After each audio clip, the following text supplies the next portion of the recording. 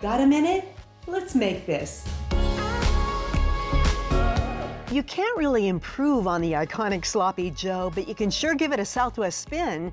Flour tortillas replace the bun, and ketchups with a kick deliciously liven it up. Gather all your ingredients and then get them prepped for the pan, starting with onions and garlic, a leek for great flavor. Then bring on the color with green and red peppers. The ground beef is next. And then your seasonings like red pepper flakes, dry mustard, cumin, and chili powder. More color with parsley or cilantro, green chilies, and fresh tomatoes.